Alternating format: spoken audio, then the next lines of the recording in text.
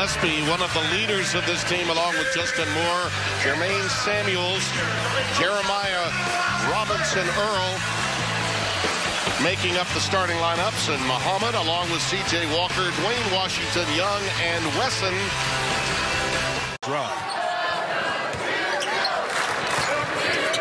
Carton now has Gaffney on the floor with him. Alonzo Gaffney, Young, C.J. Walker,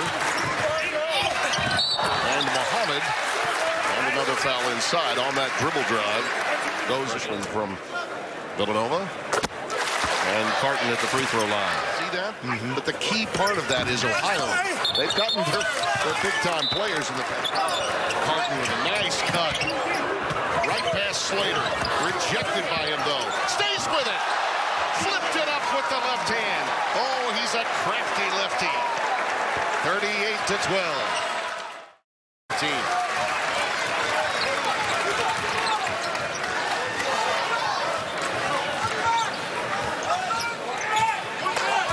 Chris Holtman kind of bringing it back a little bit, wants to set up the play, a little high pick and roll. High-low situation in effect.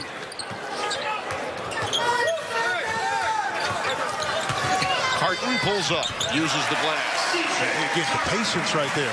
For a freshman to be able to be patient.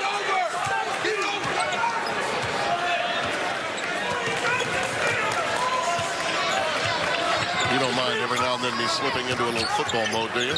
But it's still football season. What are you talking about? I'll leave for Salt Lake tomorrow. A little UCLA and Utah action. Part of our triple hitter of college football. But here it's the Gavitt games. Carton. And they just took a giant fall from number 3 to number 5. Freshman, little beat off the dribble, but able to use the angle to get back, and then once again walled up, hands in the air, able to get the block. Well, what's that old saying that they have in our game? Wipe the slate clean, just like Carton did. Young drops the dime, and Carton comes down all night long.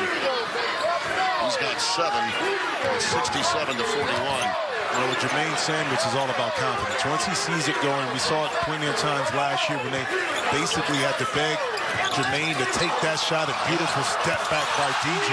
Was it ever? I mean, but it's so quick, because here's the thing about the step back. He can't get it to go. Jeremiah Robinson Earl has had a tough outing. And a foul underneath.